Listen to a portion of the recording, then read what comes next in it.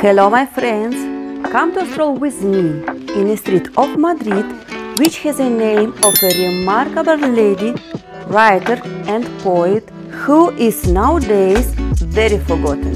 Concha Espina Street is in Madrid Chamartín district. It goes perpendicular to the Paseo de la Castellana and starts at the famous Real Madrid Stadium, which restoration is nearing completion. The stadium was built in 1947 when there were no buildings around, and neither existed yet the Concha Espina Street. We live behind the Real Madrid Stadium. On the even numbers of Concha Espina there are residential buildings, built at the time when a new bourgeoisie chose to live in Chamartín. Car dealerships one aside the other, also less than before. In April 2022, the car industry is in the doldrums. Starting at number 7, there are a few housing units that were built a short time after the stadium. They contrast with the luxurious residential apartments that stand out up the street.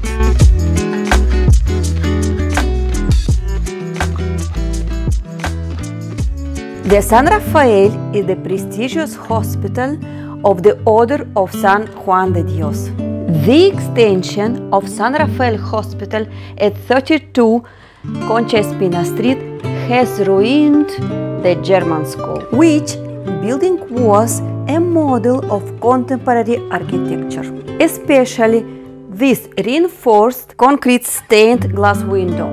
The German fast restaurant and its government store have been orphaned now that the German school has moved out to the outskirts of Madrid. And the neighbors of these exclusive apartments will suffer instead of the children's hullabaloo at the end of the school day, the coming and going of the patients of the brand new hospital. Quite a relief after 4 years of enduring the dust and noise of the bulldozers. Concha Espina was a female writer from the illustrious literary generations of 1898 who, at the age of 19, published her first poems. Some critics blame her for coming from the wealthy ruling classes, as if her wealthy status would disqualify her from writing verses like, "I am a woman, I was born a poet, and as a coat of arms they gave me the sweetest painful burden of an immense heart."